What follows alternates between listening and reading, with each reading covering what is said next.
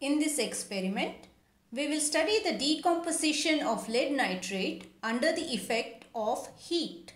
For this experiment, we will require a spirit lamp filled with spirit, lighter or matches, test tube and test tube holder, lead nitrate and a spatula. Take about half a spatula of lead nitrate in a test tube as shown. Light the spirit lamp and hold the test tube over the flame using a test tube holder.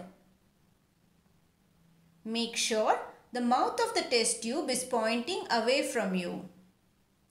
In a short while, you will hear crackling sound followed by brown fumes emerging from the test tube.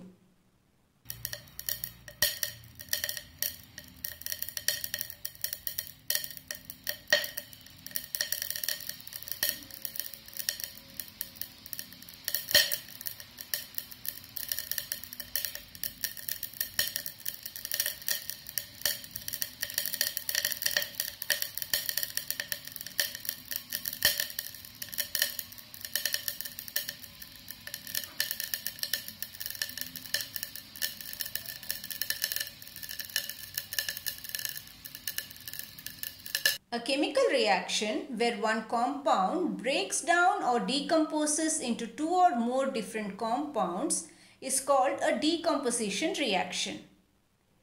In this reaction, lead nitrate decomposes under the influence of heat. Hence, this is also an example of thermal decomposition.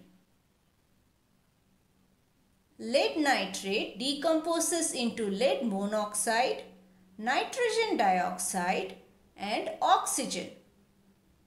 Nitrogen dioxide is the brown gas that is released, and lead monoxide is the solid in the test tube after the reaction.